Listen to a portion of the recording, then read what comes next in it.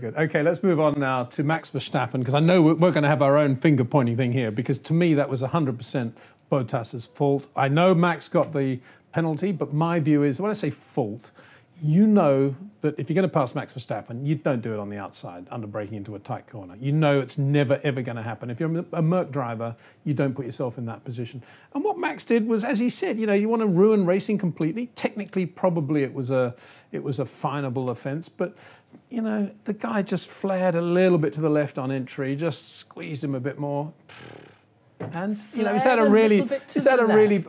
a transitory curve, if you actually want the correct technical title, as defined by Piero Taruffi in his original book on the technique of motor racing. Yeah, he called that little bit you do to the left before you go to a right a transitory curve.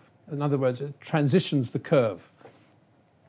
This sounds like absolute swan. You sound like someone on the judging panel of Strictly Come Dancing, saying your paso doble was merely I will passable. bring in the book next week. I've got all my notes I made when I was an eight-year-old about the importance of the transitory curve. In the margin? Not in the margin, in the preface, actually, where it's all white pages. I drew lots of diagrams around it. That's absolutely... And I'm sure Max has done exactly the same thing with the same book. And this is... I think you're talking out of your transitory curves are not a deviation of line. That is my point. And I'd like to have anybody say I'm wrong about that. I'm not wrong. I reckon Bottas would say you're wrong there, but then again, he probably would. I love Valtteri. He's a great racing driver, but I do think he needs a little bit more of the Lewis Hamilton.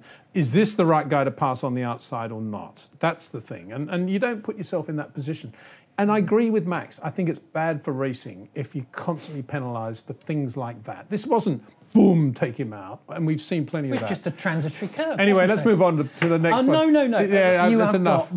You have got more chance of predicting when a meteorite is going to land on Elvis Presley's head than you have of working out where Max Verstappen is going to transitory curve or swerve in the braking zone. That's part of the charm of Max, isn't it? He's a great racing driver. And he's always got the car flat and nice and ready to go. And everybody should recognise that. I will not become a critic of Max Verstappen. I refuse to do it. I'm sorry. Moving on to the next driver now. Caravan with a wonky back axle. Not at all. Not at all. He's very transitory curving onto the campsite. No way he's ever had a caravan behind him, ever. He's a fast, self-contained Dutch racing driver with no caravan.